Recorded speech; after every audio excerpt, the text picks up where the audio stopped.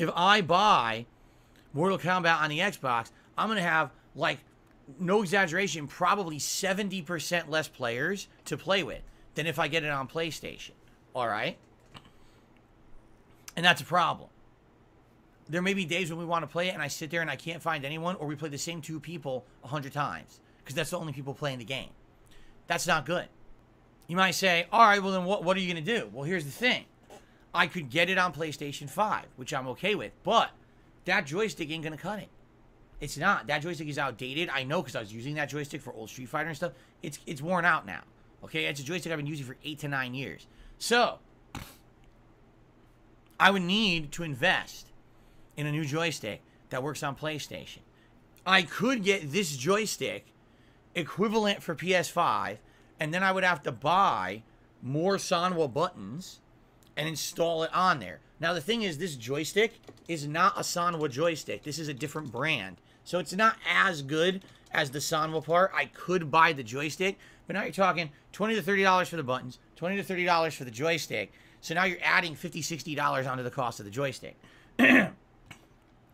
This stick for PS5 costs $200 plus shipping and tax. Okay? So that's a $200 investment plus all the parts investments, which is another $50, $60. All in all, with tax and everything, would probably end up being around $300. And you're free to look it up if you want. Okay? There's another joystick option. This joystick is apparently, from what I'm to understand, being considered the absolute top of the line. It is called the Qanba, Qanba Q7 Obsidian 2. Alright?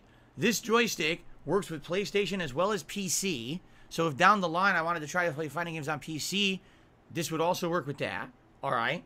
And this one supposedly has, alright, all the parts you would want. Like, it has all of the high-end Sanwa parts by default. However, the price tag on this joystick is $320. So either $200 to get this for PlayStation, but then I have to upgrade the parts manually. So after tax and shipping and everything, it's going to be just under $300. Or buy the one that already has everything pre-installed and the build, like the joystick's even better than that one. But it's $320 plus tax and everything. So that's huge investment, all right? So yeah, it would be pretty expensive.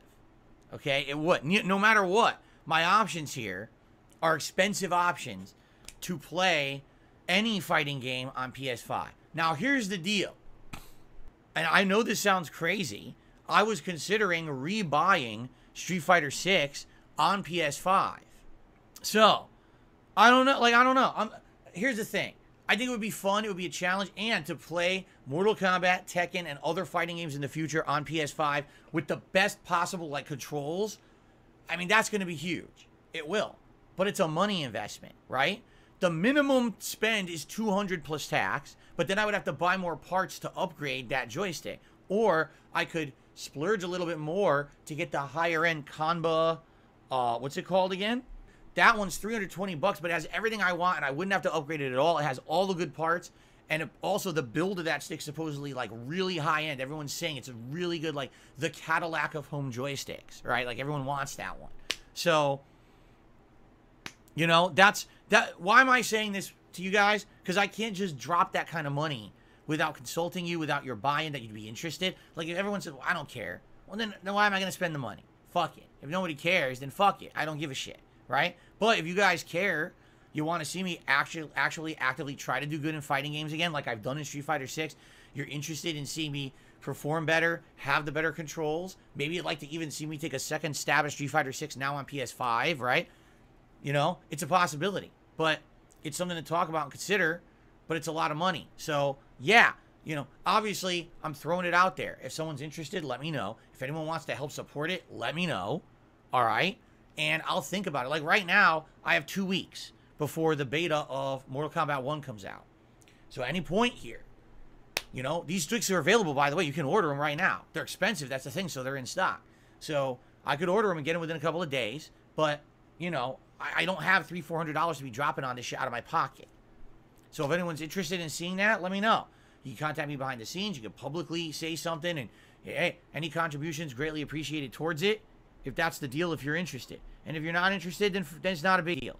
I'll just continue to play how I've been playing here on Xbox with this joystick, because this joystick's fine.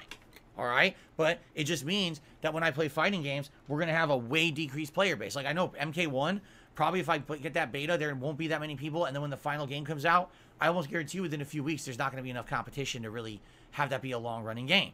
Xbox just isn't the console for that. Okay.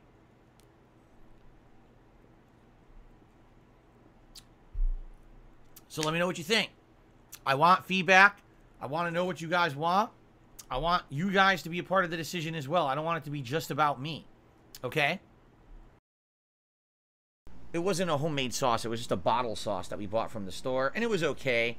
Like, the store had like 10 different kinds of teriyaki sauce. So we might try some various different ones till we find one that we love. This one was just okay. I don't even know what it was. The reason I was a few minutes late tonight is because, are you ready? I'm ready to make the announcement. I bit the bullet. And, I am essentially going to be converting over playing fighting games on PS5. I made the decision during the break. Alright? So, what I did is I got PlayStation Plus.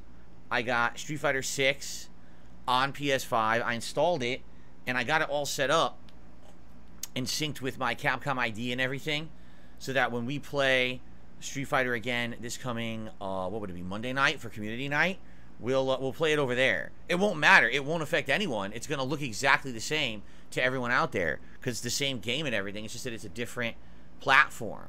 But the game looks the same, seems to run the same. I did play a practice match on my old Hori Real Arcade Pro 4 joystick. I don't like it.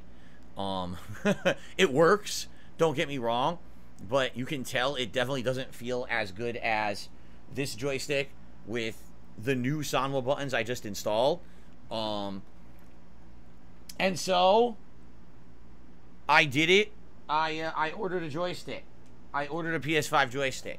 So it's coming sometime on Tuesday. No guarantee of delivery yet, but it's coming for this week. No, I'm losing my ranks. You do not get carryover ranks when you carry over from platform to platform in Street Fighter 6. I know that's stupid, but you don't. So I gotta start over. It's fine. It's not a big deal. Like, for example, take a look at my Honda. My Honda started in Diamond, and within one day, I got him to 3-star Diamond. So, it's not like, it's really not like a lot of lost, I don't feel like it's a lot of lost progress at all. Like, I get the feeling the first time I play with some of these characters in Ranked, I will likely get them to Diamond anyway. You know? So, I'm not really too worried about that.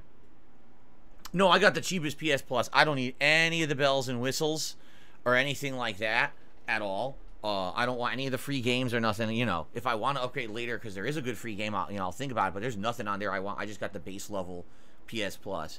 So we'll see what happens. So yeah, starting Monday night, I'll start playing Street Fighter 6 on PlayStation, and I'm going to be using the old joystick for now, and then I'll convert over to the new one when it arrives sometime on Tuesday. I don't know if it'll be in time for the stream or not. And go from there. But this is good because now I can get... Oh, I see Jade, you're watching SummerSlam. All right, I'll see you when I see you. If you're out watching SummerSlam, it's all good. When I'm going to pre-order MK1 soon, and that means I'll have the beta, and I'll be able to play the beta from the 18th to the 21st on PS5 with the bigger player base on a brand new joystick. So it works out. It's going to work out, I think. Even though it's a lot of money investment, what I would hope is you guys like the fighting game stuff. If you could please support my streams the next few weeks, because I just dropped a lot of money. I just bought a joystick. I just bought a game. I just bought the freaking PS Plus for the year. I bought everything all at once. So that's a lot of money I just dropped. So it would be nice if you're enjoying that, and, you know, if you could support it, I'd really appreciate it. Okay? Monkey Spank says, I thought it was cross-platform. What? You thought what was cross-platform? Exactly. Street Fighter 6, Mortal Kombat 1, what are you speaking of?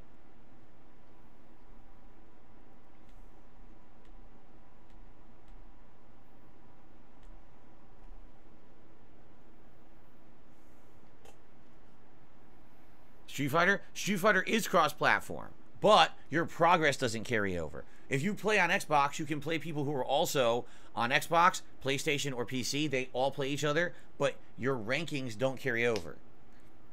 I know, that sounds pretty stupid, doesn't it? But that's just how it works, sadly. They don't carry over. So because of that, I lose my rankings when I play on PlayStation.